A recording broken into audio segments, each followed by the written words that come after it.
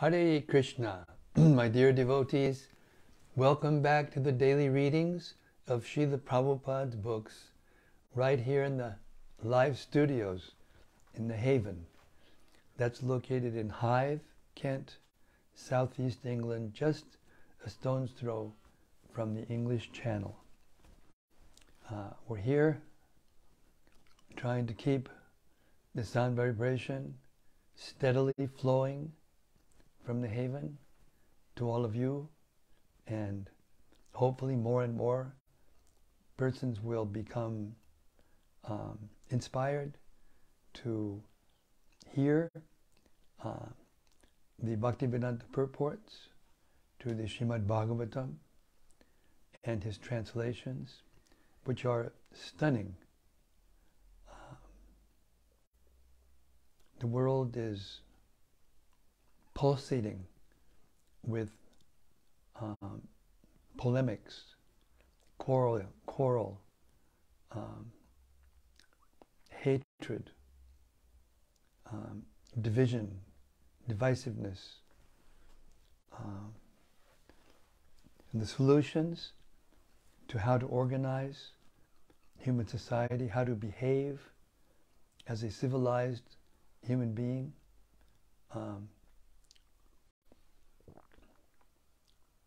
and how to properly search and find out the absolute truth, which is the goal of human life, is described in full detail in this marvelous Śrīmad-Bhāgavatam. Okay, Śrīmad-Bhāgavata Mahima Stotram by Srila Sanatana Goswami describes the Bhagavatam, what it is, and what it can do. It goes like this. Sarva Shastrabdi Piyusha Sarva Vedaika Satpala Sarva Siddhanta Ratnaja Sarva Lokaika Drikprada. O nectar from the ocean of all scriptures, singular fruit of all the Vedas, rich mine of the precious gems of all conclusive truths, you are the only giver of sight to all the worlds. Sarva Bhagavata Prana Śrīmad-Bhāgavata Prabho Kali Dvandoditaditya Shri Krishna Parivartita. O life air of all the Supreme Lord's devotees, O Master Śrīmad-Bhāgavatam, you are the sun risen in the darkness of Kali. You are the exact image of Sri Krishna. Paramananda Pataya Prema Varshak Shadayate Sarvada Sarvasevyaya Shri Krishnaya Namostume. I bow down to you, who are supremely blissful to read. Your every syllable pours down a flood of prema. You can always be served by everyone. You are Sri Krishna himself. Madhika Bando Matsangin Madguro Mad Mahadana Mannishtadaka Mad Bhagya Mad Ananda Namostute. My only friend, my constant companion, my spiritual master, my great wealth, my savior, my good fortune, my source of ecstasy, I bow down to you. Asadu saduta dayin atini chuchuta kada hanamunchakadachin mam premna rit kantayokspura. O bestower of saintliness to the unsaintly, O exalter of the most fallen, please never leave me. Always appear in my heart and my voice with pure love. Om Namo Bhagavate Vasudevaya. Om Namo Bhagavate Vasudevaya. Om Namo Bhagavate Vasudevaya.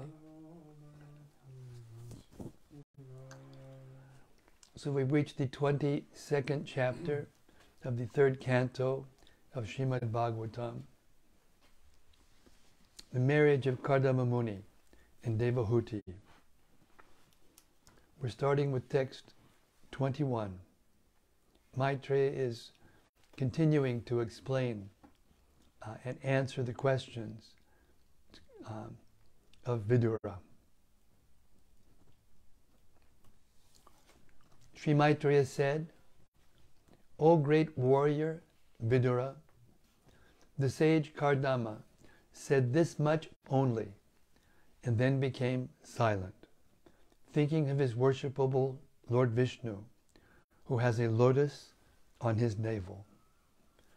As he silently smiled, his face captured the mind of Devahūti, who began to meditate upon the great sage." Purport. It appears that Kardama Muni was fully absorbed in Krishna consciousness, because as soon as he became silent, he at once began to think of Lord Vishnu. That is the way of Krishna consciousness. Pure devotees are so absorbed in thought of Krishna that they have no other engagement. Although they may seem to think or act otherwise, they are always thinking of Krishna. The smile of such a Krishna-conscious person is so attractive that simply by smiling, he wins so many admirers, disciples, and followers. Text 22. After having mistakenly known the decision, after having unmistakably known the decision of the queen, as well as that of Devahūti, the emperor most gladly gave his daughter to the sage, whose host of virtues was equaled by hers. Text 23. Empress Shatarupa lovingly gave most valuable presents suitable for the occasion, such as jewelry, clothes, and household articles, in dowry to the bride and bridegroom. Purport.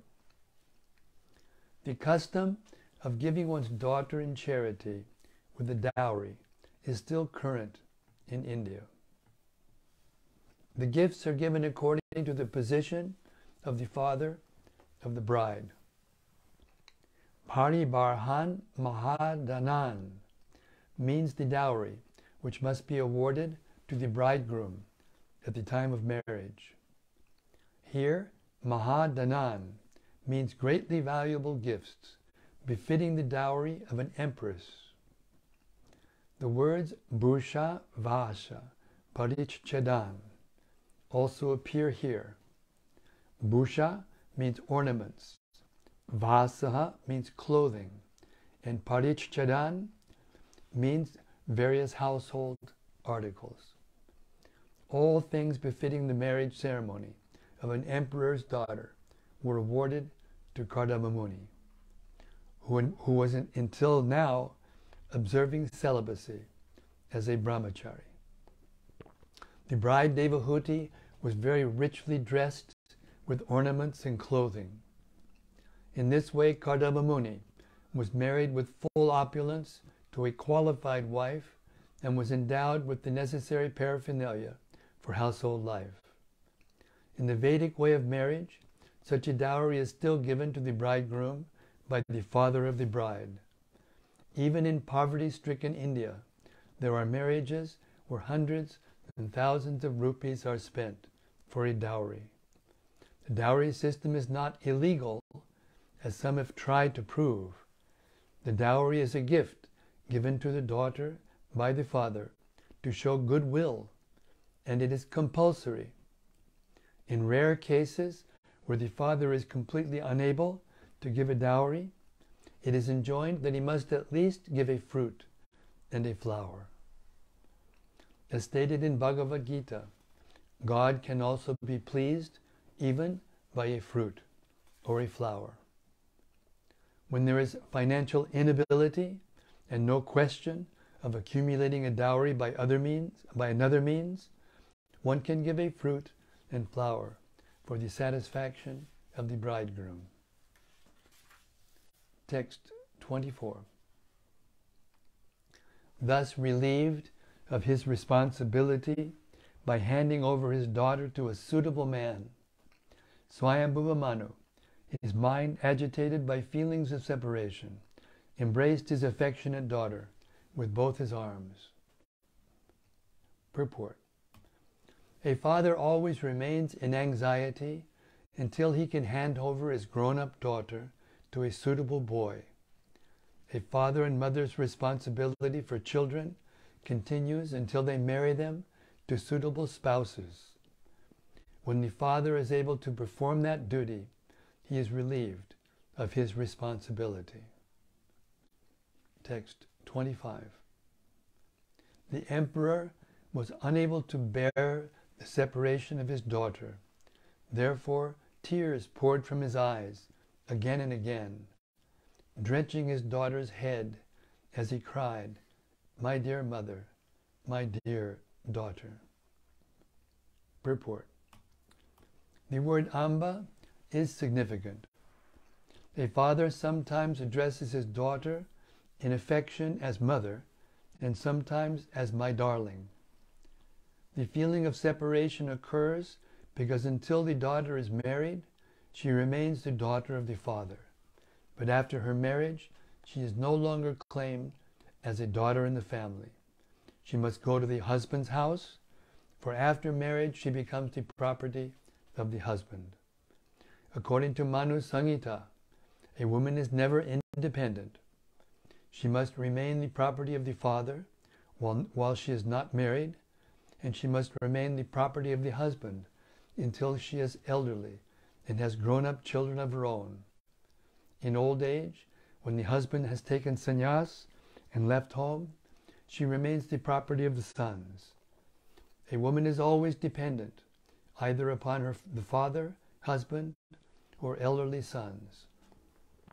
That will be exhibited in the life of Devahūti. Devahūti's father handed over responsibility for her to the husband, Kardama Muni.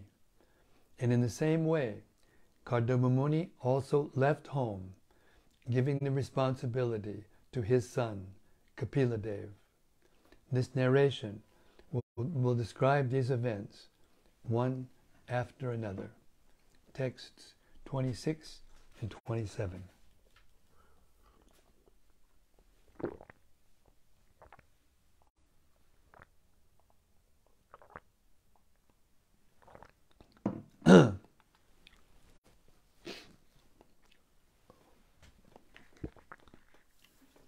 After asking and obtaining the great sage's permission to leave, the monarch mounted his chariot with his wife and started for his capital, followed by his retinue.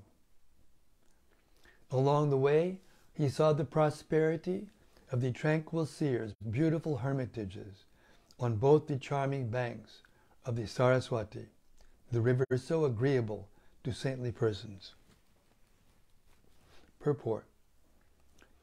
As cities are constructed in the modern age with great engineering and architectural craftsmanship, so in days gone by there were neighborhoods called Rishi Kulas, where great saintly persons resided. In India there are still many magnificent places for spiritual understanding. There are many rishis and saintly persons living in nice cottages on the banks of the Ganges and Yamuna for purposes of spiritual cultivation. While passing through the Rishi Kulas, the king and his party were very much satisfied with the beauty of the cottages and hermitages. It is stated here, Pashyan Ashrama Sampada. The great sages had no skyscrapers, but the hermitages were so beautiful that the king was very much pleased at the sight. Text 28. Overjoyed to know of his arrival, his subjects came forth from Brahmavarta to greet their returning Lord with songs, prayers, and musical instruments. Purport. It is the custom of the citizens of a kingdom's capital to receive the king when he returns from a tour. There is a similar description when Krishna returned to Dwaraka after the battle of Kurukshetra. At that time, he was received by all classes of citizens at the gate of the city. Formerly, capital cities were surrounded by walls, and there were different gates for regular entrance. Even in Delhi today, there are old gates, and some other old cities have such gates where citizens would gather to receive the king. Here also, the citizens of Barmishmati, the capital of Brahmavarta, the kingdom of Swayambhuva, came nicely dressed to receive the emperor with decorations and musical instruments. Text 29 and 30.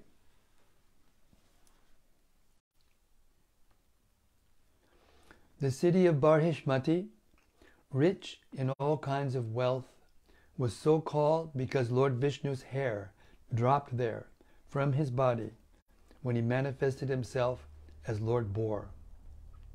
As he shook his body, this very hair fell and turned into blades of evergreen kusha grass and kasha, another kind of grass used for mats, by means of which the sages worshipped Lord Vishnu after defeating the demons who had interfered with the performance of their sacrifices. Purport. Any place directly connected with the Supreme Lord is called Pitastan. Barhishmati, the capital of Swayambhuva Manu, was exalted, not because the city was very rich in wealth and opulence, but because the hairs of Lord Varaha fell at this very spot. These hairs of the Lord later grew as green grass, and the sages used to worship the Lord with that grass after the time when the Lord killed the demon Hiranyaksha. Yagya means Vishnu, the Supreme Personality of Godhead. In Bhagavad Gita, karma is described as Yagyartha. Yagyartha karma means work done only for the satisfaction of Vishnu. Something is done for sense gratification. If something is done for sense gratification or any other purpose, it will be binding upon the worker. If one wants to be freed from the reaction of his work, he must perform everything for the satisfaction of Vishnu, or Yagya. In the capital of Swayambhuva Manu, Barhishmati, these particular functions were being performed by the great sages and saintly persons. Text 31. Manu spread a seat of kushas and kashas and worshipped the Lord, the personality of Godhead, by whose grace he had obtained the rule of the terrestrial globe. Purport. Manu is the father of mankind, and therefore from Manu comes the word man, or in Sanskrit, Manusha. Those who are in a better position in the world, having sufficient wealth, should especially take lessons from Manu, who acknowledged his kingdom and opulence to be gifts from the Supreme Personality of Godhead, and thus always engaged in devotional service. Similarly, the descendants of Manu, or human beings, especially those who are situated in a well-to-do condition, must consider that whatever riches they have are gifts from the Supreme Personality of Godhead. Those riches should be utilized for the service of the Lord in sacrifices performed to please Him. That is the way of utilizing wealth and opulence. No one can achieve wealth, opulence, good birth, a beautiful body, or nice education without the mercy of the Supreme Lord. Therefore, those who are in possession of such valuable facilities must acknowledge their gratefulness to the Lord by worshiping Him and offering what they have received from Him. When such acknowledgement is given, either by a family, nation, or society, their abode becomes almost like Vaikuntha, and it becomes free from the operation of the threefold miseries of this material world. In the modern age, the mission of Krishna consciousness is for everyone to acknowledge the supremacy of Lord Krishna. Whatever one has in his possession must be considered a gift by the grace of the Lord. Everyone, therefore, should engage in devotional service through Krishna consciousness. If one wants to be happy and peaceful in his position, either as a householder or citizen or member of human society, one must promote devotional service for the pleasure of the Lord. Text 32. Having entered the city of Barhishmati, in which he had previously lived, Manu entered his palace, which was filled with an atmosphere that eradicated the three miseries of material existence. Purport. The material world, or material existential life, is filled with threefold miseries.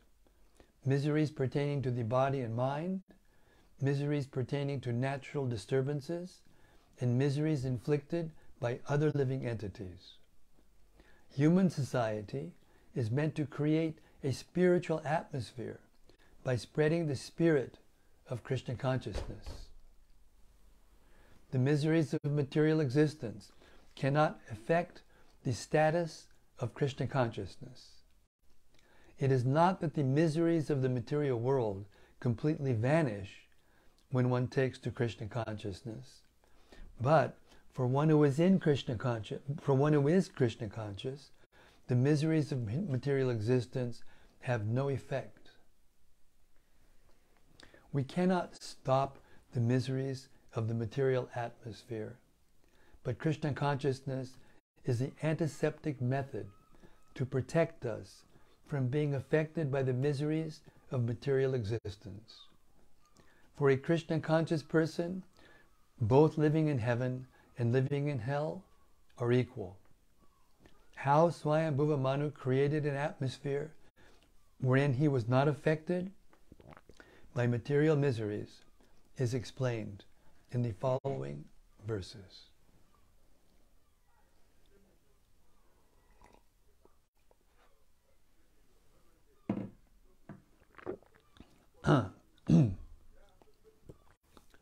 Emperor Swayambhuva Manu. This is text 30.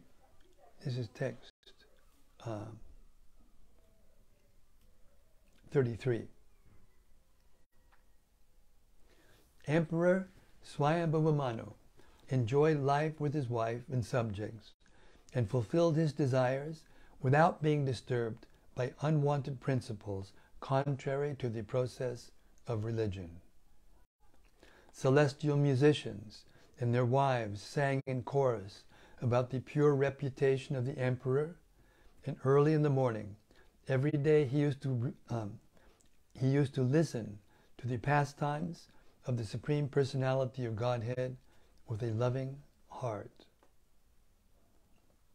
Purport. Human society is actually meant for realization of perfection in Krishna consciousness. There is no restriction against living with a wife and children, but life should be so conducted that one may not go against the principles of religion, economic development, regulated sense enjoyment, and ultimately liberation from material existence. The Vedic principles are designed in such a way that the conditioned souls who have come to this material existence may be guided in fulfilling their material desires, and at the same time be liberated and go back home, back to Godhead. It is understood that Emperor Swayambhuva Manu enjoyed his household life by following these principles. It is stated here that early in the morning there were musicians who used to sing with musical instruments about the glories of the Lord, and the emperor and his family personally used to hear about the pastimes of the Supreme Person. This custom is still prevalent in India, in some of the royal families and temples. Professional musicians sing with shanais, and the sleeping members of the house gradually get up from their beds in a pleasing atmosphere.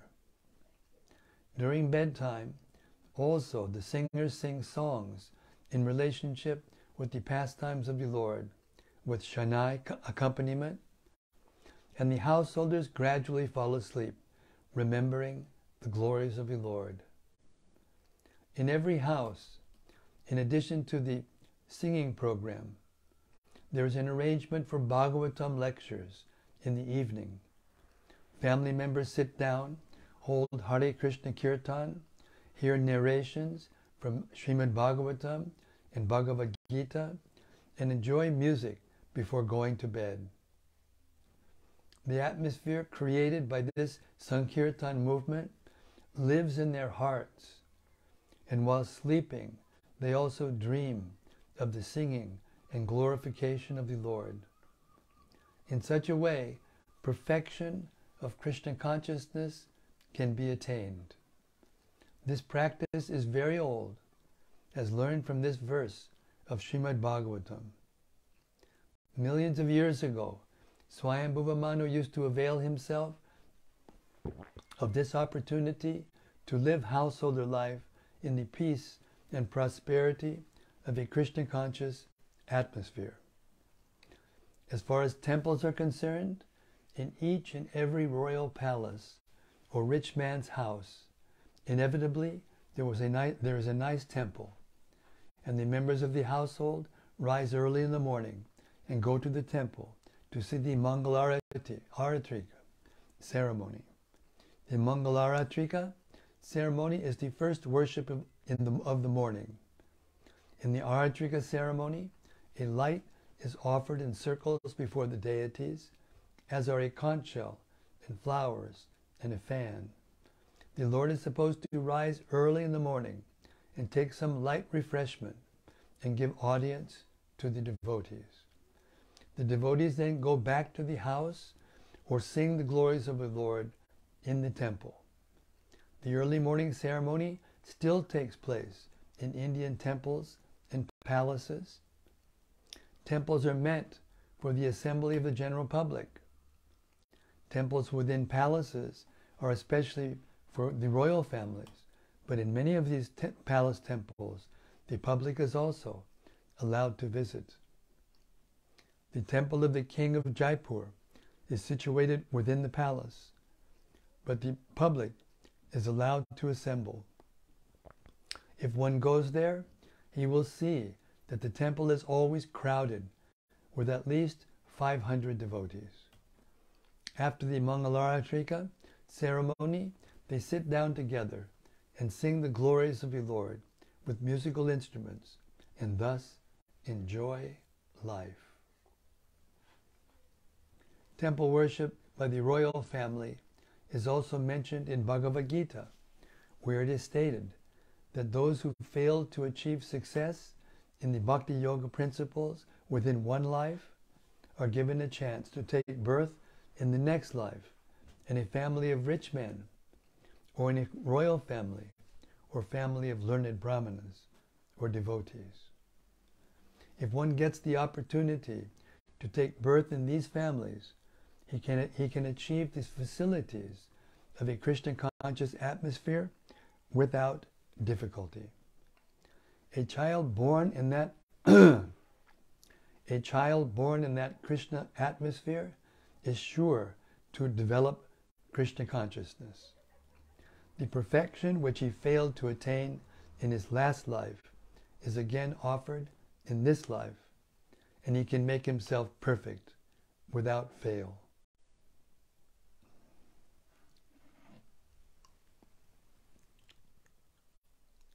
Text 34.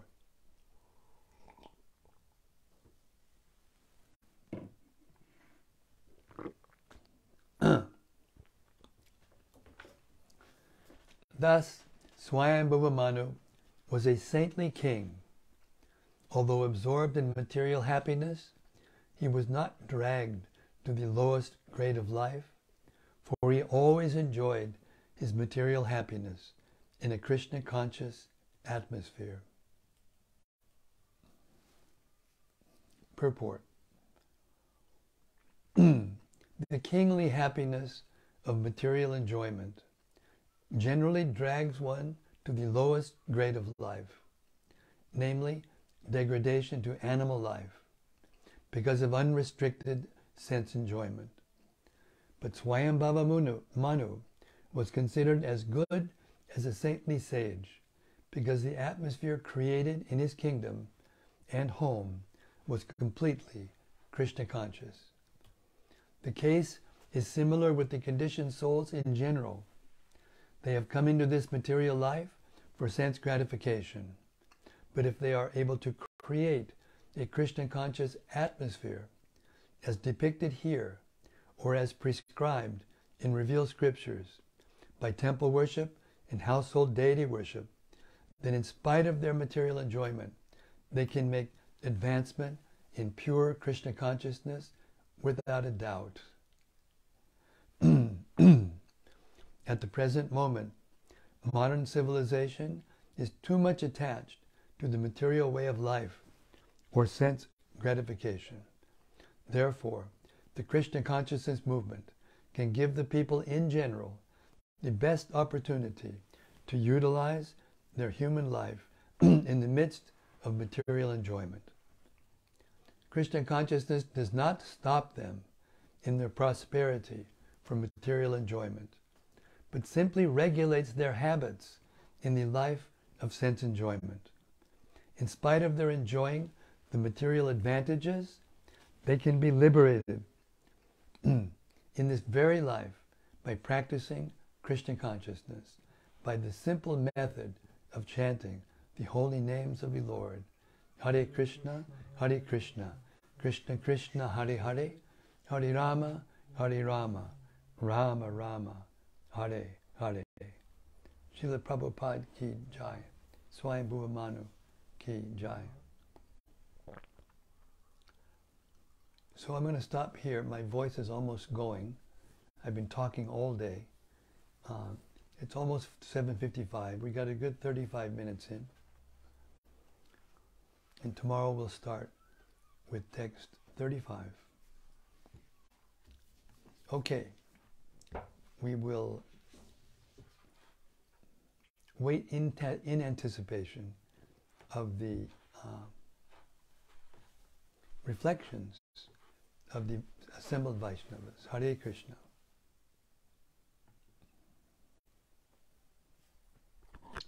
Hare Krishna.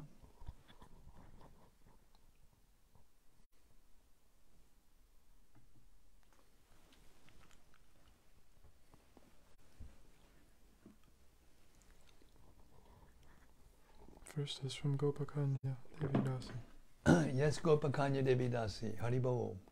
Hare Krishna, dear Maharaj, and all assembled sages, all glories to Srila Prabhupada and Śrīmad-Bhāgavatam with Bhaktivedanta purports.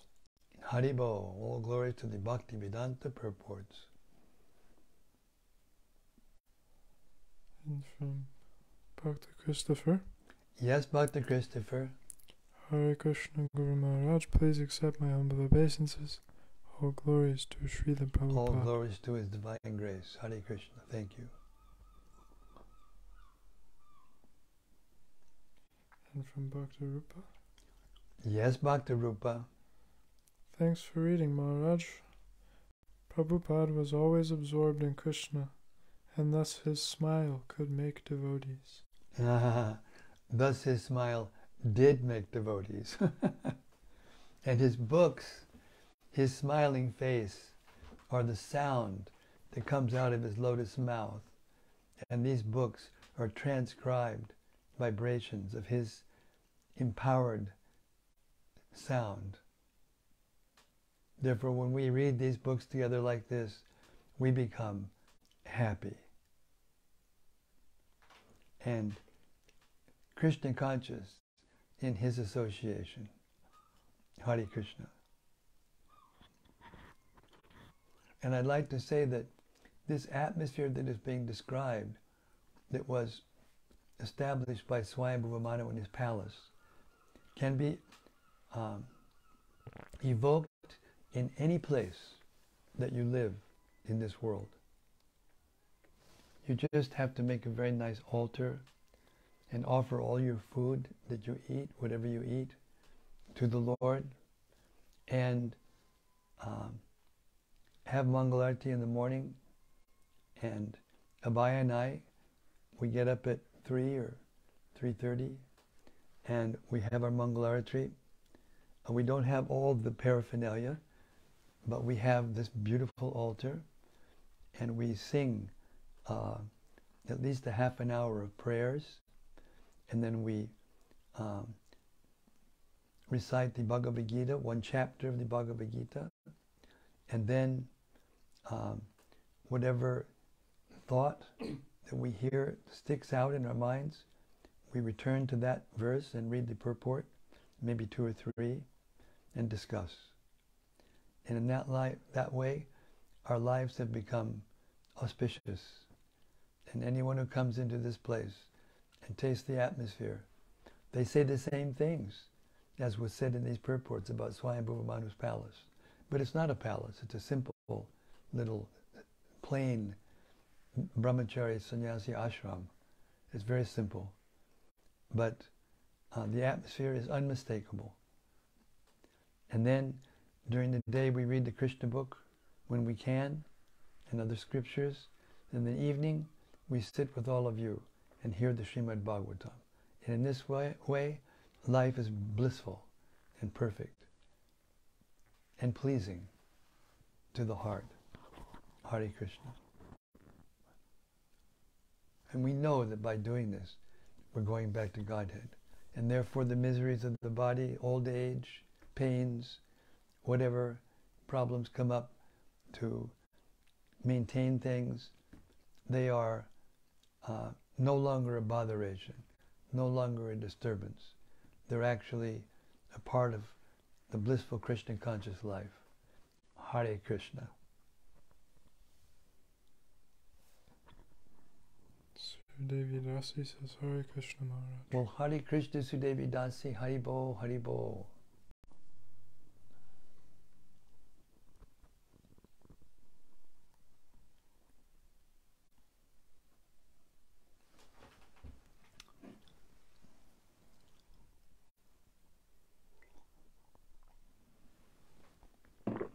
So simple, but so profound, this Krishna conscious life.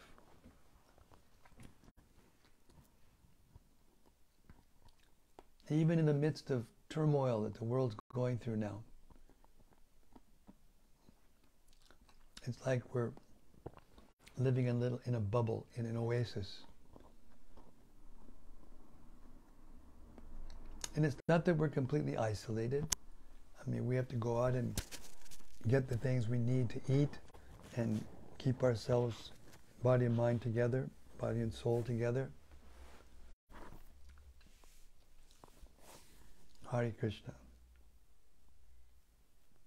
You'll be happy to know that we hope, if everything goes to plan, on this Monday we'll be greeting the guests, Jayadvaita Swami.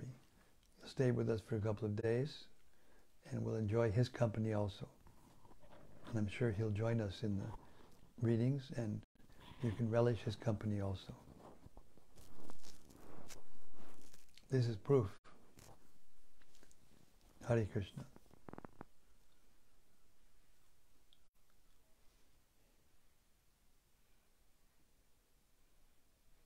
Anything else? waiting.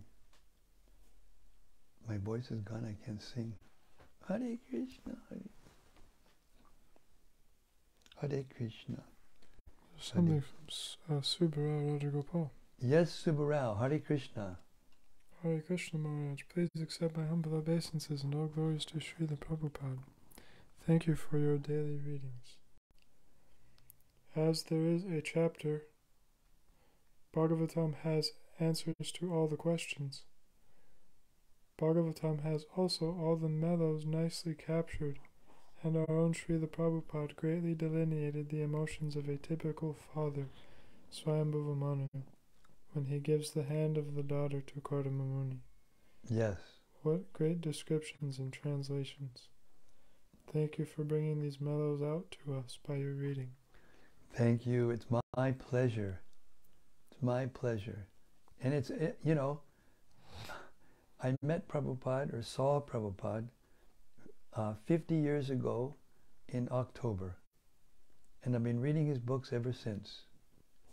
And I was there when they came out, one after the other. And we would just sit together and just absorb them, drink them in, and then run out the door and distribute them to as many people as we could. And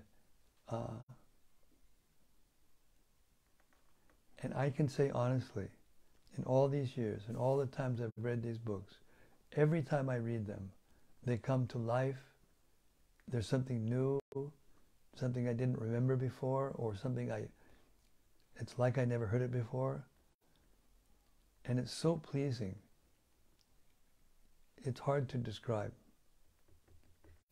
Hare Krishna.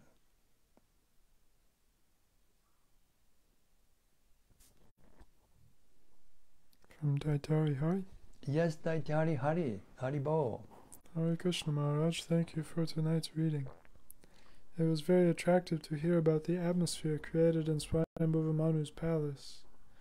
The idea of creating a Krishna consciousness atmosphere using whatever resources we have and the means to do it sounds really pleasing to the mind when presented the way Prabhupada described it.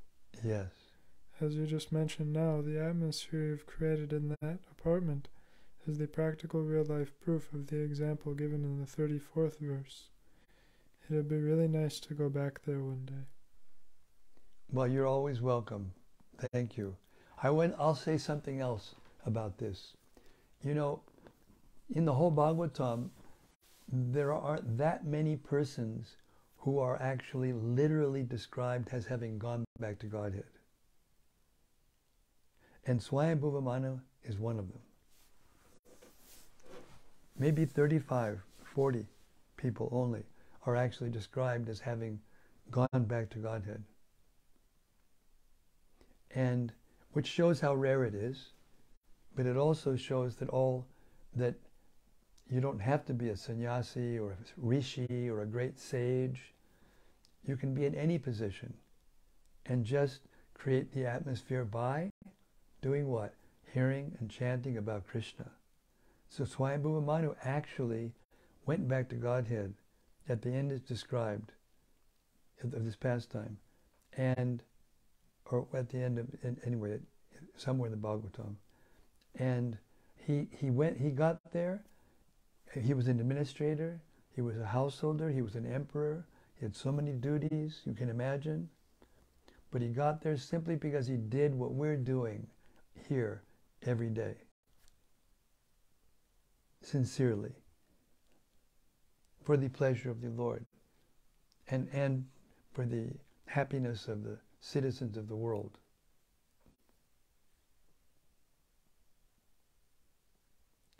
Hare Krishna.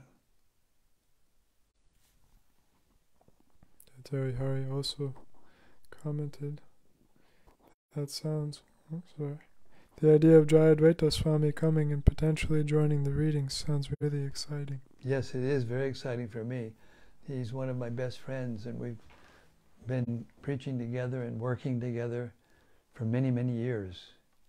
And I'm looking forward to it so much. And I take it as a direct reciprocation from Srila Prabhupada, because he's very dear to Prabhupada. If you want to listen, I'm not sure about the exact day. I think it's the 18th of October, 1977. And Prabhupada got the idea he was in his disappearance bed. He couldn't move. But he got the idea to start to translate again. And Jayadvaita Maharaj was right there by his side.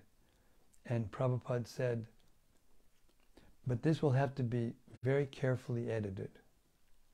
And then he said, what does the editor think? And then you hear Jayadvaita Maharaj's voice speaking to Prabhupada. Srila Prabhupada, this is an excellent idea, and we can do this. And Pradyumna was there, and then they started. And there was an exchange between Jayadvaita Maharaj and Prabhupada, and it was so clear that Prabhupada had faith in him as his editor. When the spiritual master has such faith in a devotee, we must also have faith in such a devotee. In that way we please the spiritual master. Hare Krishna.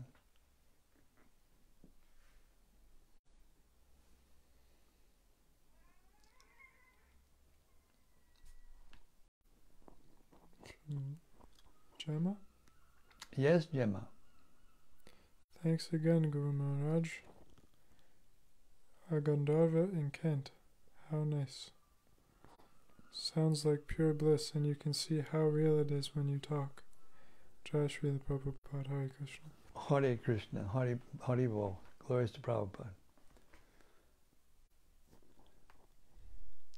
This is from Koladweep Patidas.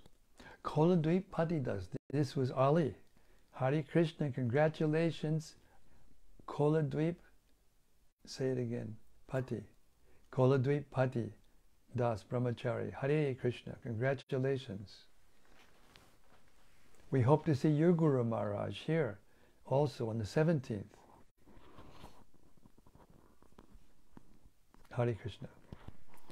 Hare Krishna Maharaj, please accept my humble obeisances. All glories to Srila Prabhupada. Finally caught up again to the live readings. Thanks so much for another daily dose. Particularly liked, quote, it is not that the miseries of the material world completely vanish when one takes to Krishna consciousness, but for one who is Krishna conscious, the miseries of the material existence have no effect.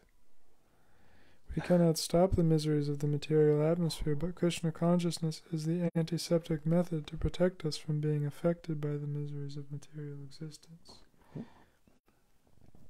Starting to see more and more how important regular and sufficient hearing and chanting about Krishna is. I pray that I may be able to get more of a taste for hearing and chanting. Not just important, it's essential.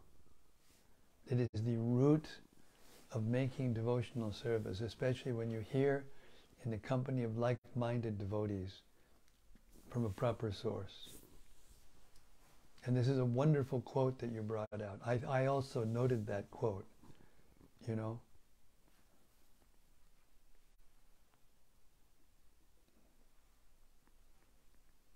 Hare Krishna, thank you so much.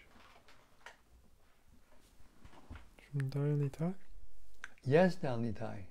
Dear Srila Guru Maharaj, please accept my obeisance. Hare Krishna. Thank you for tonight's reading. For young people of today, the chosen wording of a woman at all times being the possession of various men in various stages of her life must be difficult to digest. But it appears that it intends to convey that it means that she will be properly looked after and protected, as men tend to look well after their property. Does that make sense? It makes perfect sense, but also we think of it in terms of being like a slave. But it's not that women are like slaves. Not at all. They do marvelous things. The first thing they do is they're the guru of their children. They're the first guru. All of us, every single one of us, our mothers are our first gurus. Of course, unfortunately for those of us born in the West in this age, most of the mothers don't know what that means, or how to be a guru. But still, there are basic laws of nature given from the Vedic principles through the mothers of this world, and therefore they're so important. You know, better to give than to receive. Share things equally. Say thank you when someone gives you something. All these things are taught by the mother. How to be clean, how to be truthful, how to be honest, how to play fair. So because we have this artificial conception of womanhood, and therefore the more they seem to become liberated from the designated duties given to them by the modes of nature, just as men have their designated duties to earn and to protect and to maintain their dependents, their family members, wife and children, and so on. This is natural. This is natural life. And when the roles are played properly with the purpose of raising the children up in Krishna consciousness, you have a nice population. And now, what kind of population do we have?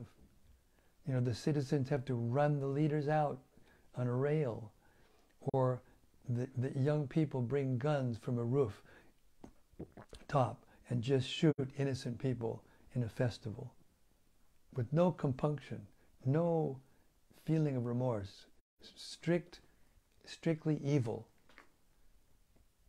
And when the population becomes, when enough of the population become like that, it creates hell on earth. And it's all due to the men and women not knowing, not that everyone is demoniac, no, but they're not educated spiritually, and they don't know what the goal of life is, and they're not trying to perfect their lives and go back to God. They don't even know that there's a life after death. They're taught this from the beginning. Therefore, when you first start to taste this real prophylactic effect of the hearing and chanting, and you realize that the miseries they were going through are reduced, first of all, and second of all, they don't disturb the heart. They don't actually disturb the consciousness. Then you can see the logic and the truthfulness of this Krishna conscious lifestyle. This is the purpose of the Bhagavatam, to teach us how to live a human life and gain the perfection of human life and go back to the spiritual world where we can live free from misery altogether. Hare Krishna.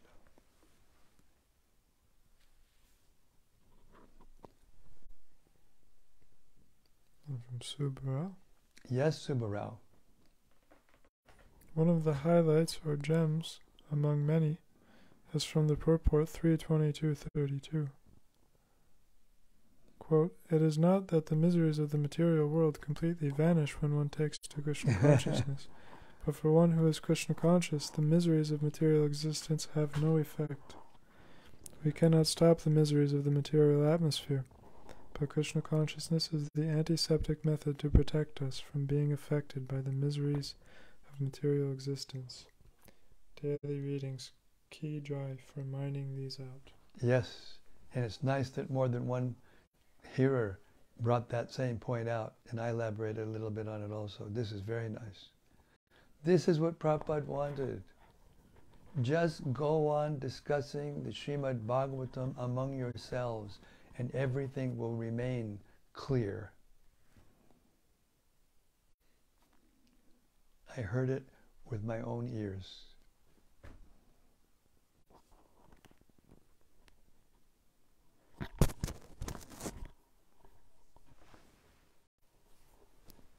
Okay, thank you so much, everyone. As usual, it's just getting better and better, although it seems like it can't get any better, but it does. This is the nature. Anandam Buddhivardhanam. Ever increasing blissful Krishna consciousness. Śrīmad-Bhāgavatam ki jai. Samaveta Bhakta Brinda ki jai. Gaur Premanandi, Hari Hari Bol. See you tomorrow night, same time, same place, same topic. The unfolding of the pastimes of Kardama Muni, Devahūti, and the appearance of the Supreme Personality of Godhead, Kapila Dev, who will enlighten us fully. See you tomorrow. Hare Krishna.